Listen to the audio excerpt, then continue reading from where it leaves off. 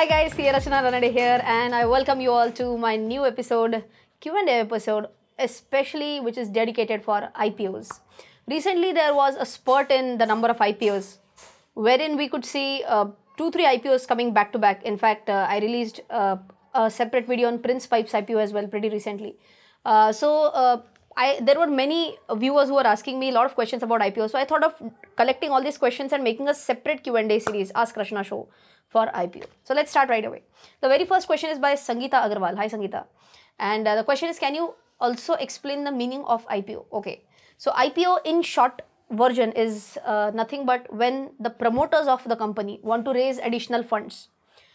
What could be the purpose? Purpose could be different. Purpose could be, number one, they want to expand the business. Purpose number two, they want money for their working capital.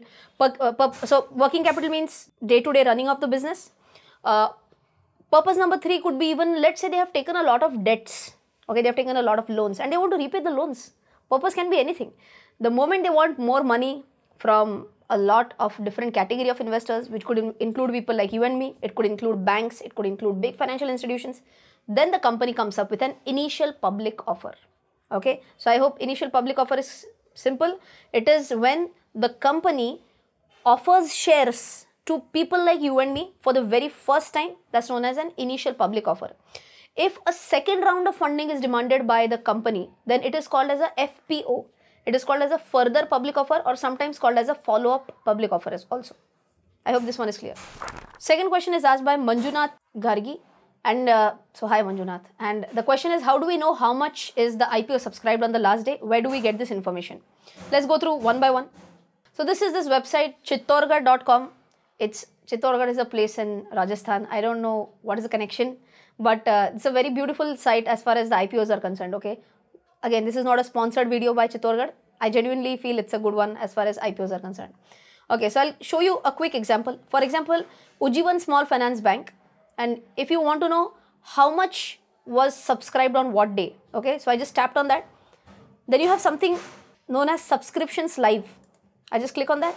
I scroll down and then I come to this small section which says on December 2nd, how much the issue was oversubscribed. For example, the QIB portion was subscribed 0.23 times. But on the very first day, retail portion was subscribed 8.61 times. That's huge.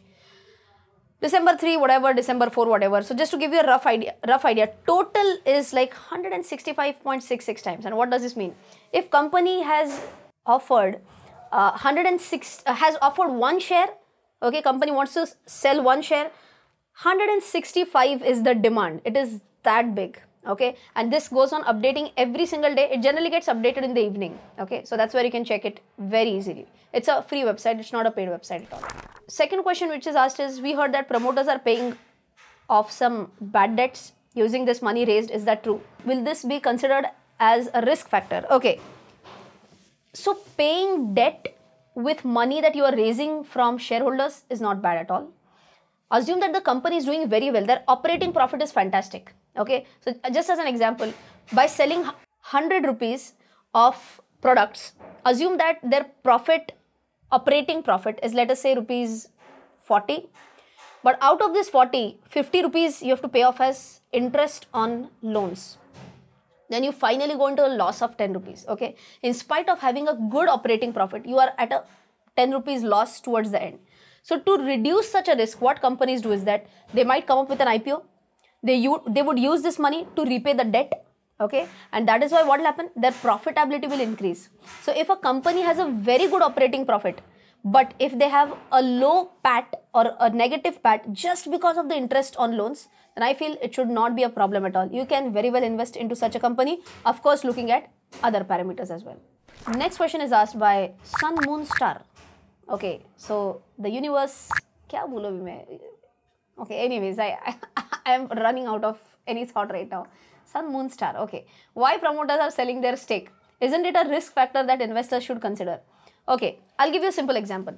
Assume that I start a company in this year and I start a company with a face value of 10 rupees. So I've put in 10 rupees from my pocket. I raised money, I raised capital for my business. I purchased certain equipments, the recording equipments, everything. And I started my business, okay. I'm running the business 2 years down the line, 3 years down the line, 5 years down the line, 10 years down the line. Okay, now what happens is that my brand name has grown now. Wow, let this happen. But let's say my brand name has grown after whatever, 10 years. Why? 10 years also. 5 years is also fine with me.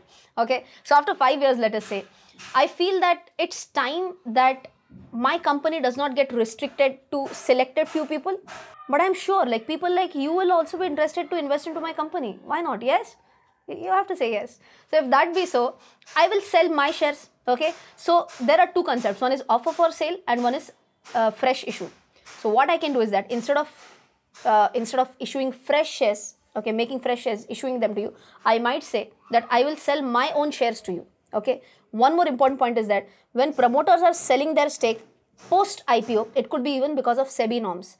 As per SEBI guidelines, you are not, as a promoter, you are not allowed to hold more than 75% shares in your own company. That's as per the current laws.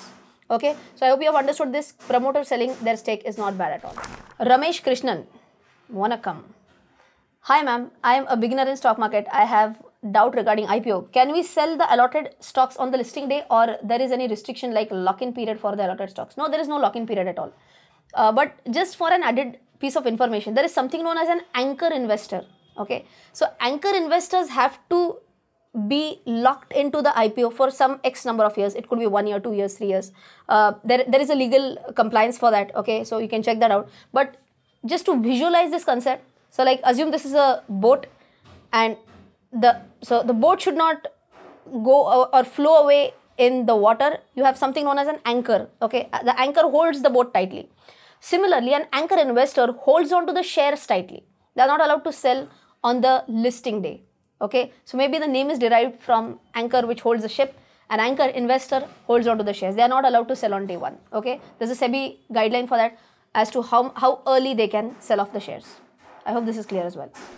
So next question is about, okay, first it is asked by Natarajan Babu. What is HNI category? Can anyone apply in that band? And will it increase my probability of getting the IPO if it were in high demand? I kindly talk about this in the Ask Rachana show. Want to try that band in SBI card IPO. Okay. So Natarajan, understand HNI is high net worth individual category. You might be getting a feeling that what is there in her hand. The problem is that there is a construction going right next to our building. I don't have a soundproof studio till now. So we generally work in proper timing so that there is less disturbance in the video. But today the workers are refusing. They're like very enthusiastic. Maybe they have listened to my video and they're fully charged up. They want to do their work like, you know, full on. So I have no other option but to take one more mic. Maybe I'll be clearer and louder. So with that, let me continue my show. Natarajan Babu has asked the next question. He says, what is HNI category? Can anyone apply in that band? Will it increase my probability of getting the IPO if it was in a very high demand? Kindly talk about this in the Ask Rachana show. Want to try that in SBI card IPO? Okay, fair enough. HNI is known as a high net worth individual category. And people who want to invest for more than 2 lakh rupees in a specific IPO, then they are called as the HNI individuals. So in HNI individuals, do you know which people come? It's like, it could be like Sachin Tendulkar, Amitabh Bachchan, Shah Rukh Khan, Natarajan Babu. All these people will come in the HNI category, right? So these are the ones who they have a choice to apply for more than 2 lakhs. Okay, so that's the category. It does not definitely increase your probability of getting the IPO because please understand, if retail individual investors are applying in such a big number, HNIs are also going to apply in that big number because the number of shares that will be applied in the HNI category is going to be equally high or maybe a little bit higher. So I don't think it would be a wise decision to invest in the HNI category. So next question is by Jibin Achankunju Baby. Okay, Jibin Achankunju Baby. Sorry if I've pronounced wrongly. Can you talk about IPO versus share? What are the advantages and disadvantages of having Ujjivan IPO or share? Okay, so if I'm talking about IPO versus share, IPO is like you're getting a chance to invest in the share for the very first time. If the IPO comes at a good price, then generally you get you have a probability of getting a good return in a short span of time. Just as an example, there was an IPO for one of the rating agencies. whose IPO had come up at 300 rupees and it got listed almost around at 900 rupees. Same happened with DMart. Same happened with IRCTC. Handsome gains.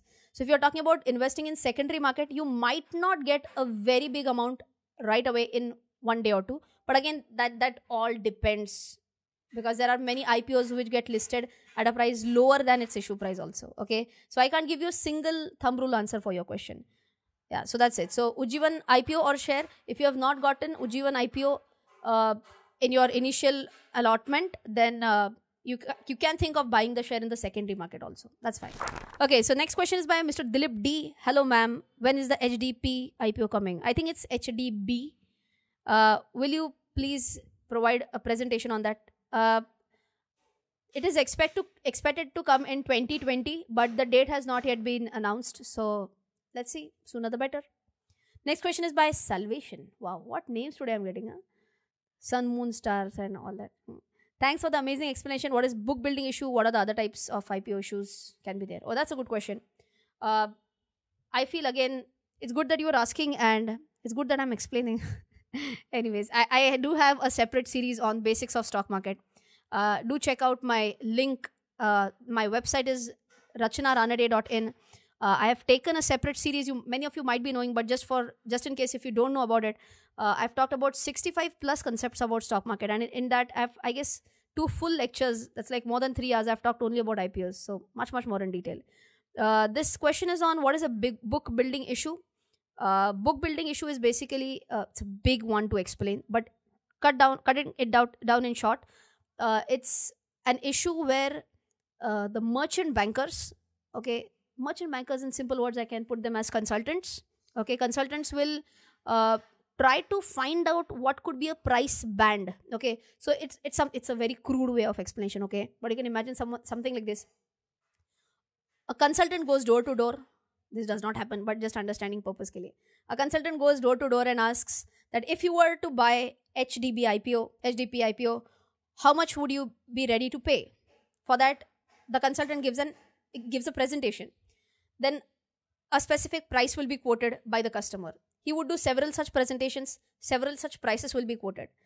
Based on these prices, the consultant, who is a merchant banker, would fix a price band. Okay, so lower band, upper band. So just to give you an example, Prince Pipes, it had fixed at 177 to 178. That's a price band. Okay, and herein, who gets the opportunity to finalize the final price? The opportunity to fix the final price is given to people like you and me. So company can't decide whether it's 178 or it's 177 or what. They just give a price band. We have to choose what price we are opting for. Okay. One other type of issue she has asked for, or he or she, whatever Salvation has asked for, other type of IPO issues, fixed price issue. Their company says we are offering shares at 200 rupees. Period. We are not asking you whether 200 to 203, what should be the actual price. That would be a fixed price issue. Okay, so 2 types of issues: book building issue, fixed price issue, but more popular is book building issue. Well, that's it from my side. I hope you have liked this Q&A IPO special, which I did after a long time, I guess. In the new year, we are planning a lot more video series, so I hope you have subscribed to my channel, and I hope you are sharing my videos to many of your friends. So keep sharing, keep viewing, keep watching, try enhancing your knowledge as much as possible. Keep that as a target for yourself in year 2020, that you will watch a lot of my videos and you will share it to maximum of your friends. Yes, so that's it from my side. Jai Hind. Bye-bye.